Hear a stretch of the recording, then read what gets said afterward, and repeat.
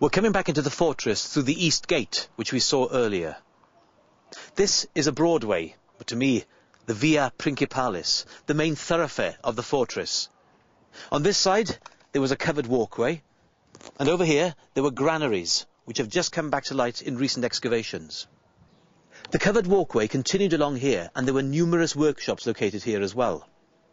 Archaeologists recently found 3 workshops that had been converted into one building, and the artifacts they found were amphorae, drinking vessels, gaming pieces, and small coins.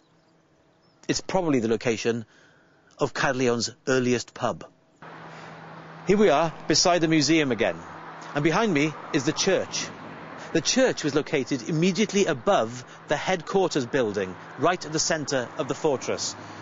So, if you want to know where you are in the fortress, look for the church. Here also was a tetrapylon, a structure which gave access to the headquarters behind me. It stood here for a very long time.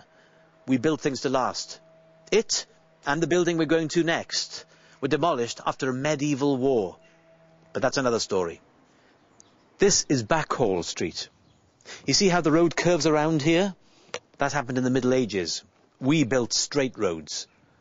But the word hall shows you that there was a building here. And what was the hall? It was the fortress baths. Let's go and see them.